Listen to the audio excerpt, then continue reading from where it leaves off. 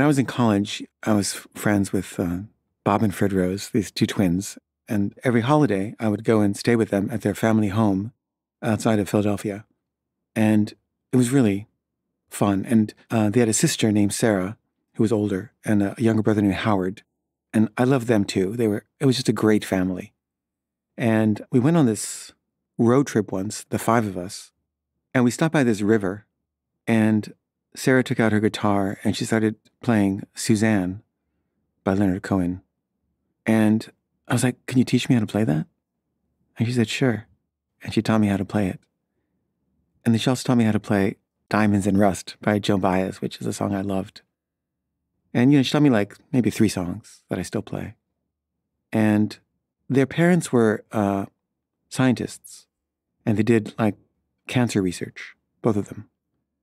And her father actually won a Nobel for his contributions to the field of cancer research. And Sarah had kind of a hard life. She was very rebellious, and she was always dating guys that her parents didn't approve of.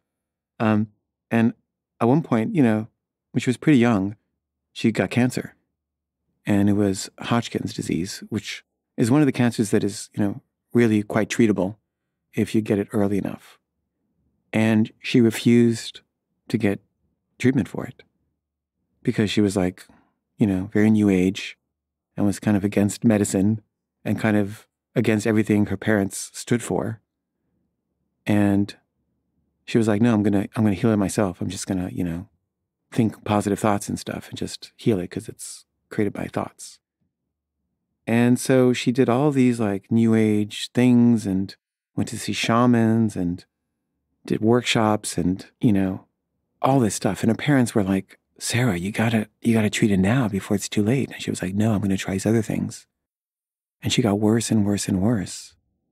And finally she was just hospitalized. And I saw her like right before she died. And she was still, trying to do it her way.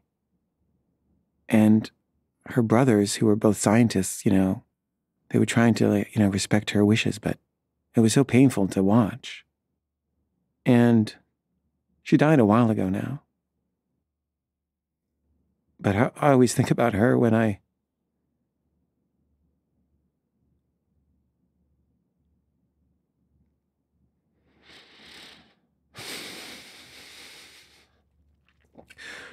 play those songs.